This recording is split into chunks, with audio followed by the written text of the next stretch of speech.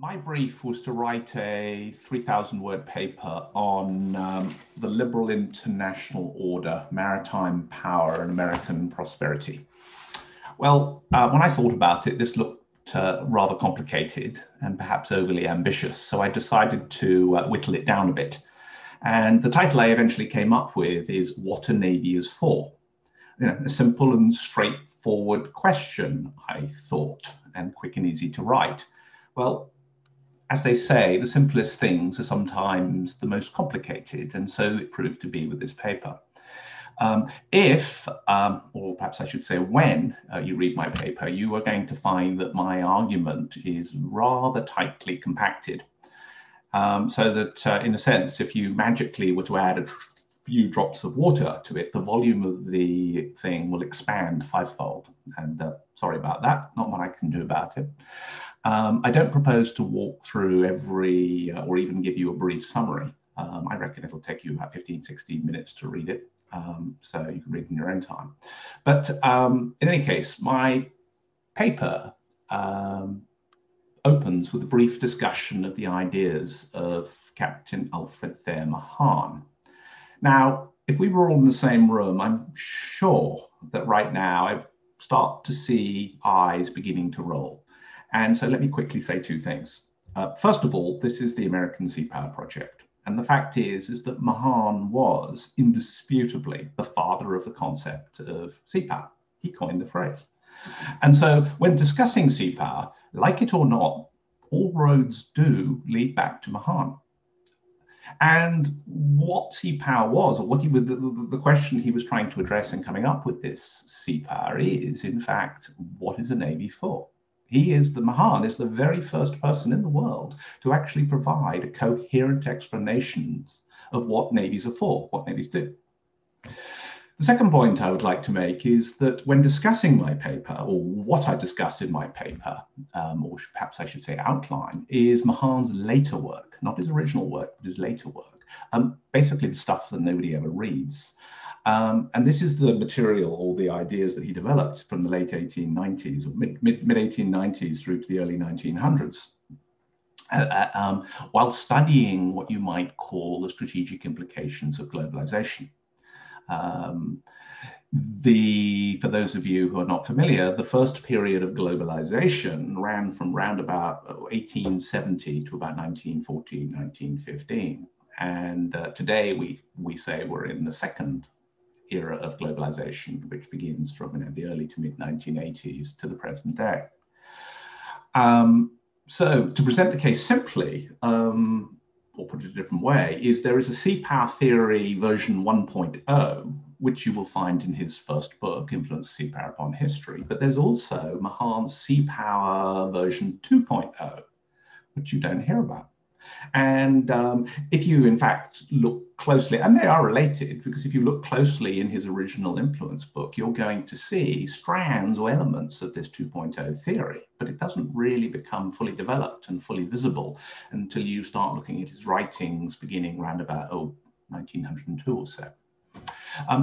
In any case, so even in Influence, so version 1.0 or 2.0, whichever you want to call it, Mahan argued that since the dawn of what you might call modern history, which for him began, of course, in about 1660, international trade had been the single most important factor in wealth generation. In a sense, the global trading system is a wealth generation machine. It is the goose that lays the golden eggs. In some periods, those eggs are sometimes smaller, and some other periods in history, they're sometimes larger. But in the long and the short of it is there's nothing really comparable as a wealth generation machine. And so for Mahan, therefore, the raison d'etre of the Navy, its timeless mission, if you prefer, is the regulation of access to the global trading system. What I'm saying here is the predominant Navy has the power to safeguard and or to deny access to the single most important font of wealth generation in the world. And that's no small thing. When reading my paper, I ask you to read it alongside two older pieces from proceedings. the links to which have been provided on the American Sea Power website. The first is by Samuel Huntington and appeared in the May 1954 issue. The second is by Admiral Thomas Hayward and dates from 1979, when he was Chief of Naval Operations. Now, both of these articles are very well known to older officers. More to the point, they're widely acknowledged to be classics, and quite rightly so. Now, if you do read these three papers together, you're going to notice a number of similarities and a number of very important differences, and you'll spot them easily enough. To my mind, it is the differences rather than the similarities which are going to be the most useful and the most interesting. Or perhaps I should say, it's the reasons for the differences the most interesting. And before I actually spell out what they are, I just want you to consider the fact, the span of years we're talking about here. So there's 25 years between Huntington's 1954 article and Admiral Hayward's 1979 article. And there's 42 years between Admiral Hayward's article and mine. And just consider, or the question I'd like you to consider is just how much has the world changed in these 67 years? And arguably, how many times has it changed?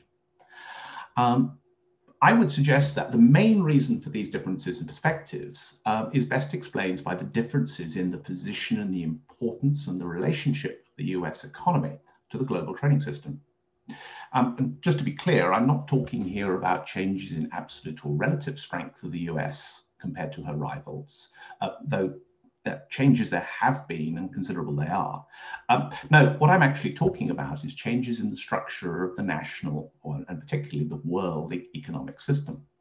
So today, the international trading system is characterized again by what we call globalization. As I mentioned, we're in globalization too.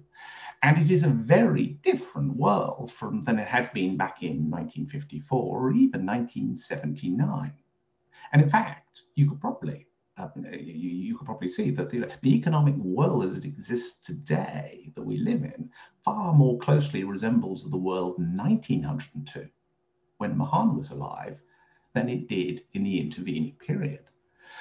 And so very basically what I'm suggesting is the structure of the international economic system and the position of the United States economy within it substantially defines the environment in which the United States Navy must operate. Or put another way, the structure of the world economic system substantially determines how and where naval force must be applied to achieve decisive results. Now, these in fact are the implications of Mahan's Sea Power 2.0 arguments. And that is essentially my central argument in my paper. Now, as we all know, the building and maintaining of a world-class Navy is a very, very expensive proposition indeed. It always requires very large numbers of very talented people, and it consumes vast quantities of money. And there are always going to be those who argue that all this talent and money could be spent better elsewhere. Rebuilding our roads, reforming our education system or healthcare systems. And God knows, we need all those things to be done for sure. It would be interesting to calculate how many miles of highway could be rebuilt for the cost of maintaining, I don't know, say the 6th Fleet. If you consider it in such terms, I'm pretty sure that number is going to be a frighteningly high number. And I'm sure many people would argue it's an indefensibly high number. But to those people, I would say this is really the wrong way to look at the whole subject. I would like to see us look at this from a much more old-fashioned perspective. To look at spending on the Navy as what I call a premium of its insurance upon the long-term prosperity of the United States. Put in these terms, the amount required is actually not a very big number at all, maybe 1 percentage point. To a lesser or greater degree, I think we all instinctively know this. We understand the importance of the sea. We understand the importance of the Navy. The problem is that most Americans do not, and most American taxpayers do not. And in my opinion, the US Navy has done a very bad job at explaining all this to the American people, what it does for them. It might think it does a good job, but the reality is it does not. Part of the problem is, in my opinion, is that today's 21st century Navy is not really so clear in its own mind as to what it is supposed to do either. And so I'm going to close with a very simple question. If the Navy cannot articulate to itself the meaning and importance of sea power, let alone explain it to anybody else, then really what chance is there of obtaining the money it needs to build the ships and capabilities that it needs to do its job?